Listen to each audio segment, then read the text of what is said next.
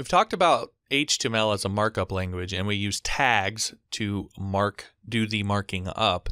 So now let's talk about HTML tags and exactly what they are. So what an HTML tag is a tag name surrounded by less than and greater than brackets. So you can see example here of the body tag. You'll see a less than and a greater than sign, and you will see a body, the word body inside of that. So body is the name of the tags, and then we put it inside of these brackets to denote that it is an HTML tag. And of course, different tags will have different names, like a body tag, a paragraph tag, an image tag, etc. Now, normally HTML tags will consist of an opening and a closing tag like so. So you will have a tag with the less than and greater than sign, the name of the tag inside of it, and then to close that tag, you will put a slash in front of the name of the tag. And so what this denotes to the browser, tells the browser, is that anything inside of these two tags is marked up with this specific tag, and I want you to treat it a particular way based on whatever that tag is. And so inside of here, we're denoting that it is a paragraph tag. Now this, this will especially come into play when you're dealing with CSS, because we can then target these tags in our CSS, and tell the browsers how to style specific tags. And we can give names to tags and so forth. But this is the basic structure of what most HTML tags will look like. Now, there are exceptions. There are what are called void tags, and they are called void tags because they can't have any content inside of them. So syntactically, there's no reason for them to close because there's no contents to put inside them anyway. So a really good example, a common example of that would be an image tag. This is the full image tag that you would use in your HTML. You'll notice inside of this, we have a attribute, which we'll talk about in a second, which is source, which tells the browser where to find the image we want to display. But you'll notice that there is no closing tag on this. It is all just the opening tag. And that's all you'll put when you use this HTML. You will not put a closing tag with the image tag. That would be considered incorrect syntax. So this is what's called a void tag, and you will see some of these throughout HTML as you learn it. Now, one thing that you may see is something that's called a self-closing tag, and these are really a leftover from XHTML. And if you're not familiar, XHTML was this flavor of HTML, and it still exists, but for a number of years it was supposed to become the default HTML, the HTML that we all know and love and use. It was to become the standard, and it was a mix of XML and HTML, and the whole idea behind it was to make HTML a more strict language that followed strict standards. That sort of fell apart, and like I said, XHTML still exists, but HTML5 has come out, and we no longer sort of follow those rules.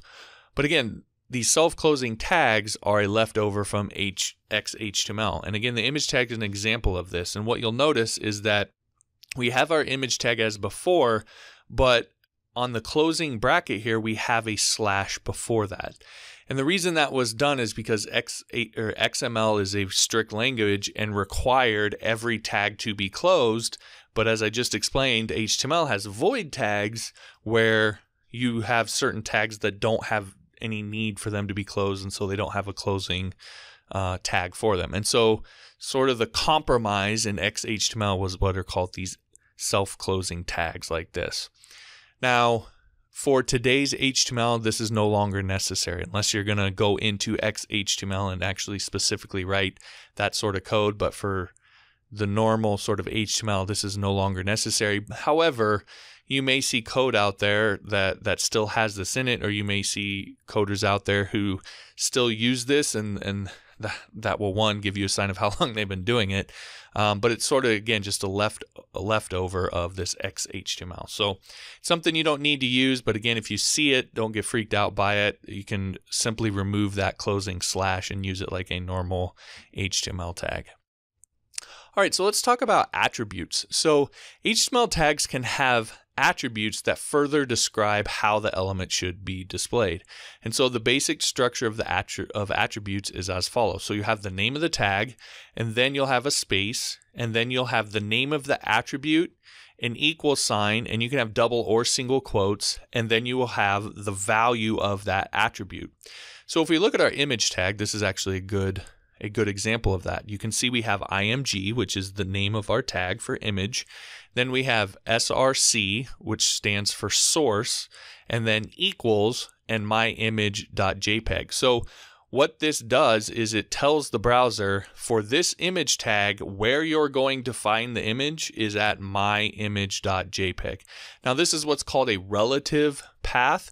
So the browser will look whatever URL you happen to be at. So if you're at google.com/about, and then you were to put this image tag in here, the browser would look at google.com/about/myimage.jpg for that image file. Of course, that may not be exactly how you want to structure your site, so you can use what are called absolute URLs, where you actually put in the full HTTP address of the image here. And when you get into CSS, then that of course changes it a little bit too. But again, the basic idea of the attribute is that you can add attributes that further tell the browser how they should display this particular tag. Now, the last thing that I want to talk about are what are called elements. And so you may have heard me use this term element as we've talked about all this. And an element is essentially the HTML tag and the content inside of it. So it is the full sort of tag. We refer to these as elements. So if you can see in the example here, we have the H1, which is a heading tag level 1. So we have that opening and closing tag. We have our content inside of that. That full tag and content is referred to as an element. So when someone says element, this is technically what they're referring to. Although you will find, and I am certainly guilty of this, that people often refer to tags and elements a bit interchangeably. But it's important to understand what an element is, again, especially when you start dealing with CSS, because when you target elements inside of CSS, that's something you'll hear a decent amount. That generally is being said in the technical sense, and we're describing not only the tag, but also the content inside of that tag.